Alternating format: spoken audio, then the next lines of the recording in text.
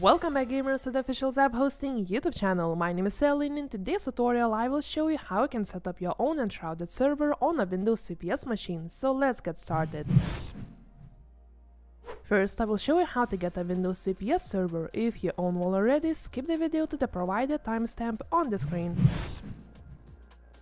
Now navigate to the root server bar, select VPS hosting and then click Windows VPS hosting. Here you can configure your server to your liking. You can change your server location, RAM, CPU cores, disk space, IP addresses, bandwidth and the operating system. Finally, select a payment method, but before you confirm your order, here is a little gift from us. 50% off voucher code, which you can use by clicking here on use voucher and typing Enshrouded -VPS. After you confirm your order, the server will be up in just a minute.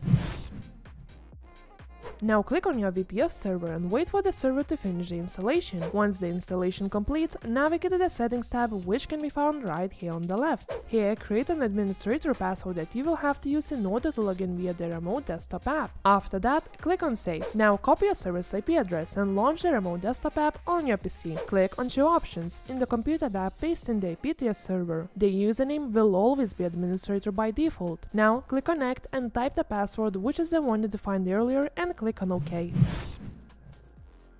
After successfully connecting to the machine, create a folder on your desktop and name it however you like. For example, I will call it Enshrouded Server. After creating the folder, you will need to download SteamCMD. To do so, open Google Chrome and paste the link that you will find in the video description. Now scroll down until you find the download link and simply click on download. Once the download finishes, feel free to close this window. Now open File Explorer, go to the Downloads folder, open the Steam file and drag and drop the contents of it into the folder you created earlier. After that, double-click SteamCMD and wait for the installation to finish. After it is finished, write down the following command: login anonymous. Then paste in the app update command that you will find in the video description and press enter. Installation of your Enshrouded dedicated server will now begin, which can take up to 15 minutes, so sit back and relax. After a successful installation, feel free to close this window by writing quit. You will now need to unlock the ports to access the server, and this process is really simple with a script we have created. Search for Windows PowerShell and run it as administrator. A new window will open, so simply paste in the following command that you will find in the video description and press enter. All the needed ports will now be unlocked for your server to appear online and for others to join.